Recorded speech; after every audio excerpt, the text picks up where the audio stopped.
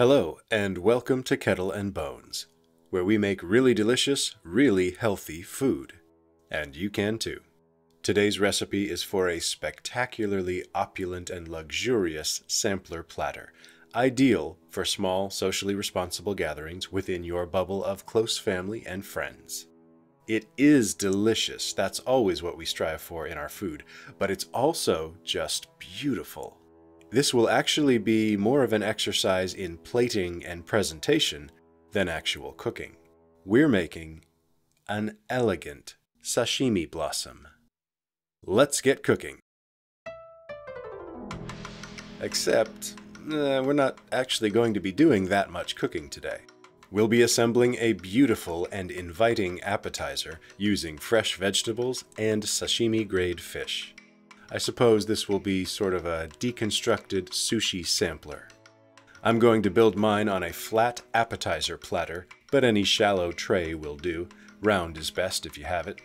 Our sashimi blossom is going to sit atop a background of beautiful leafy vegetation. So I'm starting with some leaves of baby Bok Choy, a variety of cabbage that is commonly used in Asian cooking.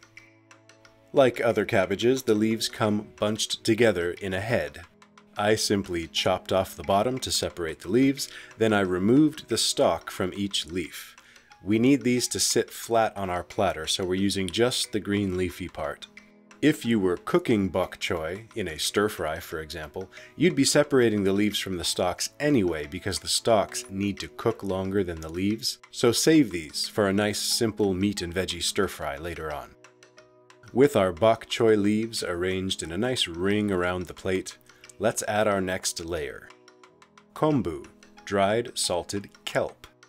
It often comes in large sheets, so for our purposes, we're going to cut this into long strips. Use a firm knife stroke. This can be kind of resistant to being cut.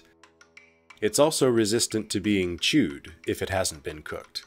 So in a pan over medium-high heat, I'm heating a little splash of avocado oil, and once that is hot, one by one, in go our kombu slices. These will not take long at all to bubble up and get crispy. I have actually heard fried kombu compared to bacon. Blasphemous in my opinion. But I will say, it does come out salty and crunchy in a similar, albeit inferior way. It is tasty though, and it's gonna go great with the other flavors on our platter. One other thing to mention about kombu. It is not a zero-carb food. A slice this size contains roughly between 1/2 and 1 gram of carbs, depending on its thickness. So you wouldn't want to sit down and eat a whole bowl of this, too salty anyway. It's going to be best in small bites, along with our other ingredients. I just wanted to mention that because if your margins for carbs today are razor thin, maybe take it easy on the kombu. And these are nice and crunchy.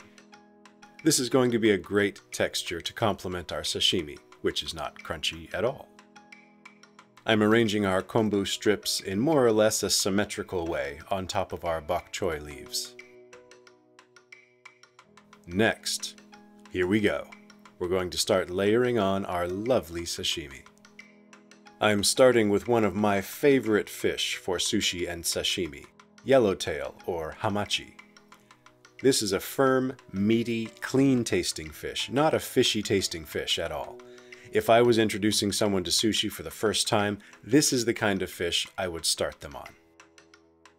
The cross-section of this fillet has some wonderful light and dark pink coloration, which is going to be perfect for the botanical aesthetic we are creating. We talked a little bit about slicing technique in our no rice sushi rolls episode, and the same is going to hold true here. You need a very sharp knife, make sure you sharpen your blade before you start, and you need to use a decisive stroke with a minimum amount of sawing back and forth. The more sawing you do, the more you'll be tearing your sashimi slices apart. The key to thin, uniform slices of sashimi is having the right balance between downward pressure and movement of the knife stroke. Also, you'll notice that this fillet is thick in the center and narrow at the ends, so I want mostly center cuts so that my slices will all be more or less the same size. I did the same thing with a lovely cut of bluefin tuna, or Maguro. Again, a sharp knife and a decisive stroke are key. And last but not least, we'll get a really nice floral orange color from some slices of salmon. Here's a pro tip for working with sashimi. If you have to set it aside for a bit outside of the fridge, use a plastic bag full of ice laid over the top to keep it cold at a safe temperature. Beginning with our yellowtail slices, I'm arranging them in a ring on top of our Bok Choy and Kombu. I want to have the dark pink corner of each slice facing out so it will stay visible as we add some more ingredients. Next, I'm adding our tuna slices. I want these to appear as if they are radiating out from the center, as flower petals would do. This is looking very flowery indeed. Our last layer of sashimi will be our salmon, overlapping slightly in the very center and closing our circle of ingredients. Nice. That's it for the fish.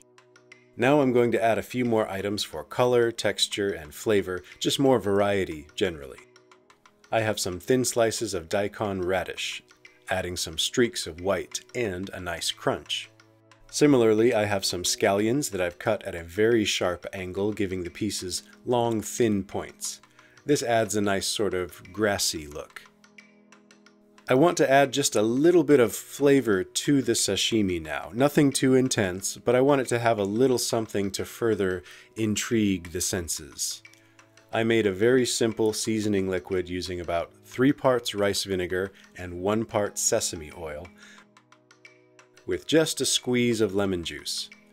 I don't want anything overpowering, just a little hint of additional flavor.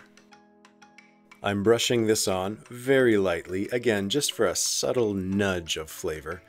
If you decide you want something different, maybe you want to make sure each slice of sashimi is seasoned a little more uniformly. You could certainly season each sashimi layer as you lay it on. It's up to you. You know what? I don't love the scallions sitting on top of the sashimi layer. I'm concerned that we might lose sight of our beautiful pink and orange colors. Let's tuck those underneath the edges. Yeah, that's much better. The centerpiece of the platter will be a hefty helping of tobiko, flying fish eggs. You can get these in a variety of colors. They're colored in various ways using things like squid ink to make the black ones, or wasabi for the green ones. An international market that carries sashimi-grade fish is most likely going to have at least some kind of fish eggs for sushi. Tobiko come from flying fish. Masago is another variety that comes from the capelline fish that's native to the North Atlantic and Arctic. Masago are a little smaller than tobiko, and they tend to be a little less expensive, so you may see masago sold as a sushi garnish as well. Believe it or not, if you can't find this locally, you can order it online. Fish eggs, online. Who would have thought? Bottom line, this is caviar, and you should expect to pay caviar prices. 100 grams, or roughly 4 ounces, probably cost you about $10 US, depending on your location. I told you this was a luxurious and elegant thing we're making, but you don't need tons of it. Just a little mound to cover and color the center. If you don't want to pay for caviar, or maybe you just don't care for it, you could do something like a little mound of cream cheese. That's another popular sushi fusion ingredient. I do like fish eggs, and fish eggs are perfect in terms of the look and texture for the center or ovary of the flower. Yeah, look it up. That's really what it's called. Next, we're going to insert some flat, thin cucumber slices. These are cucumber halves that I sliced thinly the long way. These add some very pleasing shades of green to the mix. I like the overall planty, organic feel that the cucumber seeds bring in visually. And cucumber, of course, is a very common sushi ingredient. It's a good fit on all counts. So is avocado. Very popular with sushi, especially with tuna, and lest we become bewitched by the beauty of our platter and forget to bear in mind the nutritional stats, avocado contains some very healthy fats indeed. Next, I'm going to lightly sprinkle on another very popular sushi garnish, toasted sesame seeds. Just a light dusting. And that, my friends, is our elegant and luxurious sashimi blossom finished. Beautiful. Even if sashimi just isn't your thing, that would just be a shame. It's so healthy and nutritious. But you can't deny, this is a gorgeous plate of food. Imagine your guests approaching the appetizer table, their eyes scanning the foodscape before coming to rest on this edible bloom of color and flavor. This is the kind of dish that makes people pause in mid-step, put their hand over their heart and gasp, "Oh my!" But if you're not serving sushi lovers, I guess this could be a charcuterie plate. Thinly sliced meats, layered on top of lettuce and spinach leaves, garnishing with sticks of carrot and celery, maybe a nice cheese ball in the center. That could work. I could have done that instead, but I don't know. Elegant salami blossom just didn't have quite the same ring to it, you know? Like all our recipes, exactly what you choose to grow your flour from is up to you. Stay with Kettle and Bones for many, many more super classy ideas to help gussy up your next smorgasbord with beautiful and nutritious colors, flavors, and textures. But for now, just enjoy your elegant sashimi blossom.